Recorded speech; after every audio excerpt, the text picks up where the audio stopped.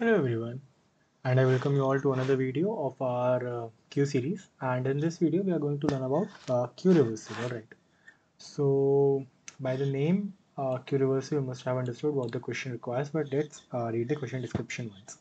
So it states that given a queue contains n elements, the task is to reverse the queue. Alright, the task is to complete the function rev that reverses the n elements of the queue. Alright, now suppose this is a queue. Okay, the queue looks 4, 3, 1, 10, 2, 6, and after reversal it should look 6, 2, 10, 1, 3, 4. Alright, let's look at another example. Suppose our initial queue is 4, 3, 2, 1, and our reverse queue should look like 1, 2, 3, 4. Okay, so there are basically two methods to solve this question. One is the iterative one, and another one is recursive one. Alright, so first let's talk about the iterator solution.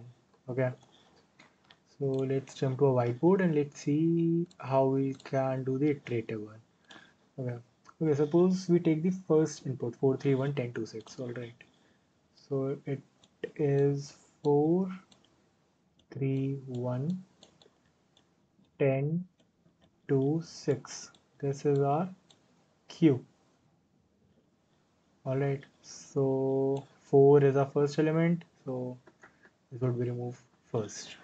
3 is the second element, this would be removed second, and so on. So we have to reverse this thing.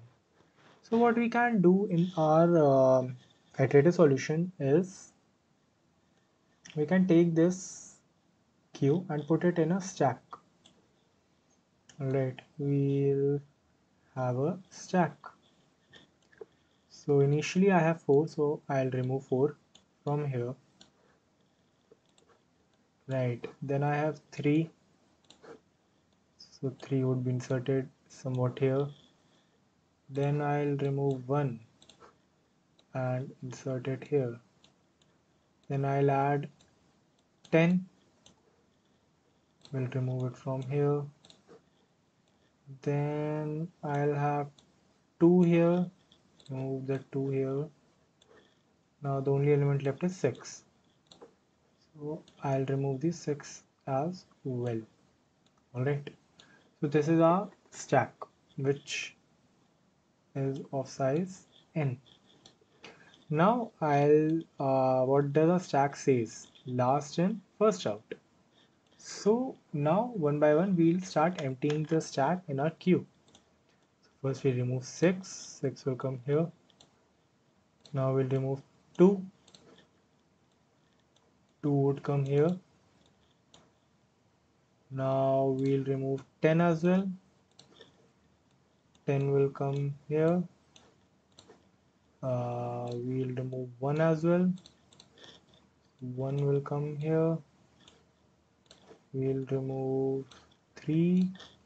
3 would come here. And in the end we'll remove 4. 4 would come here. So this is the reverse of our given queue. So let's try and implement this in our code. Okay. Alright. Let's have our stack. Right. We'll say while not q dot empty. That means while q is not empty, what we are going to do is we are simply going to push q's top in the stack and remove the top. Okay, now I'll simply say while dot s is empty, I am simply going to have q dot push s dot top, and I'll simply pop it. Okay, and in the end I'm simply going to return q. Hopefully this should work. Okay, this is going to be q dot friend, right? If you remember, we use q dot friend.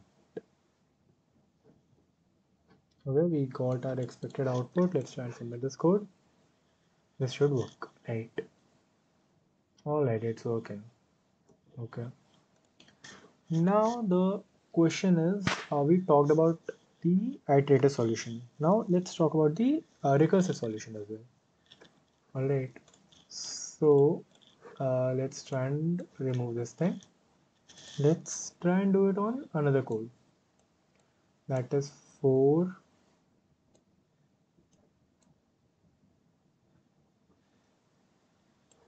3, 2, 1. Right.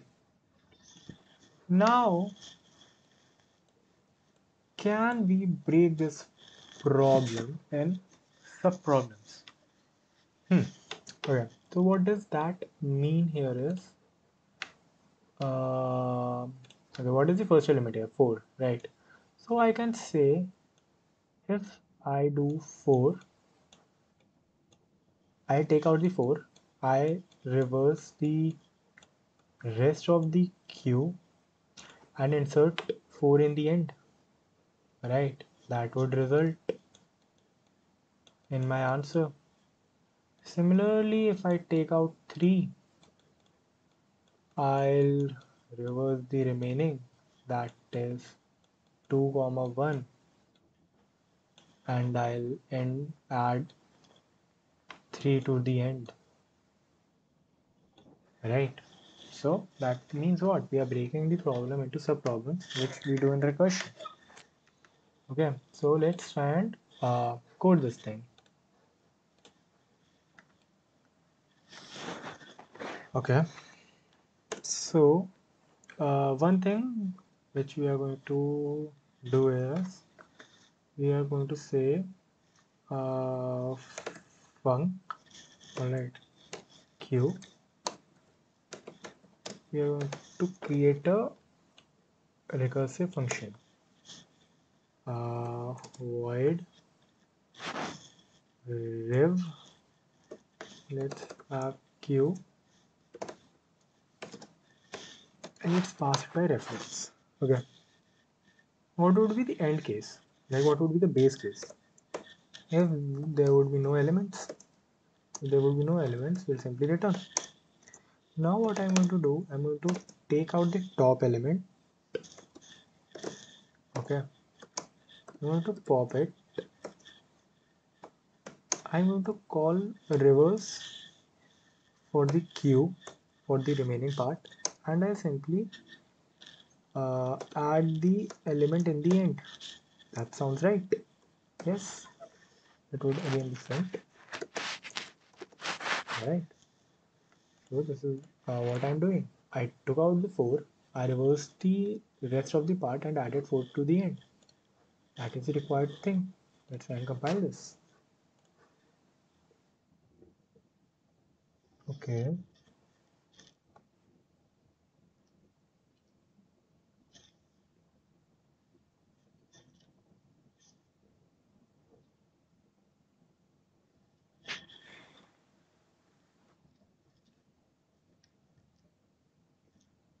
Okay, we name the same functions. Let's have it differently, right? Yeah, but this reverse and this reverse same. Okay,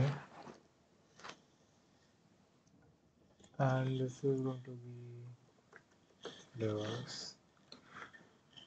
There were some minor errors here. Let's hope there was not a big problem. Yeah, okay. So we're getting the correct output. Alright, just trying to submit it now. It will work, hopefully. Alright, it's working. Problem solved. Okay. So in this thing, we use the internal stack, which is called the recursion stack. We'll talk more about it in our when we would start recursion series. But until then, just remember, whenever we call recursion, we use a recursion stack, which is basically the internal stack of our memory. So it would also take space of O(n), and the time complexity would also be big O of n. Alright. So I hope you liked the video, understood it, and thank you for watching. And we'll do one more problem based on Q, and then we'll move forward. Okay, so stay tuned. Thank you.